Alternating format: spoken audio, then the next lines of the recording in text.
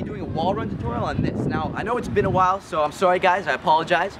But today we're going to be learning something new. It's been a while since I made a video, so bear with me. But today we're going to be going through a huge walkthrough on how to do this step by step. Now, the first thing you're going to want to do is get good running shoes that have a decent amount of grip. And make sure that you find a wall that is taller than you. I think that's a big part because anyone can climb a wall that isn't taller than you. So find a wall that's taller than you. This wall is really taller than you. Okay, so there's steps on doing this. Now the first step is to push backing up off the wall with your foot.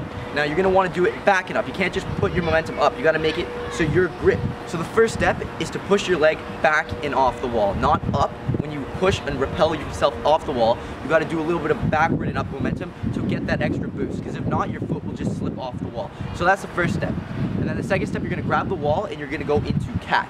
Now cat position is when you put your feet up and you're ready to push off the wall with your legs to do that last lift with your body. Now that's going to be a bit of a challenge to get used to, but as soon as you get it, it's easy from there. Now to recap, it's literally as simple as backing off the wall, grab the wall, and lift up. The only time you're going to have practice is when you're learning actually how to get that momentum off the wall.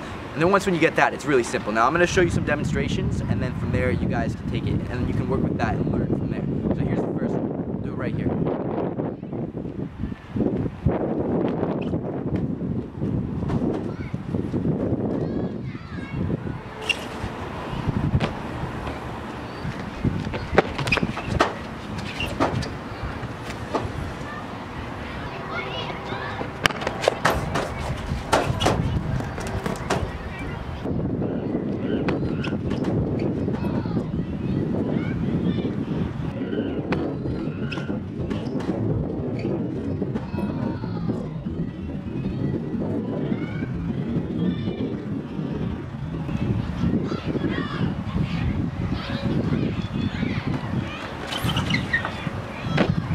Alright, so a few questions I get as well is if you should be using 2 feet or 1 feet on the wall run. Now, you can start with 1 and then learn 2 after.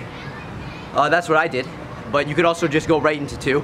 But it really doesn't matter. Honestly, I can get the same lift with 1 foot on the wall than I can with 2 feet on the wall. So it's all up to you, and honestly, your personal choice for momentum, but keep in mind that you can get a bit higher maybe if you learn with 2 feet. So recap, you tap off the wall, go into cat, and from cat you pull yourself up. And literally it's not hard after that, but you can work on different approaches and different momentum to get your own technique. Alright guys, thanks for watching. Hopefully you liked the tutorial.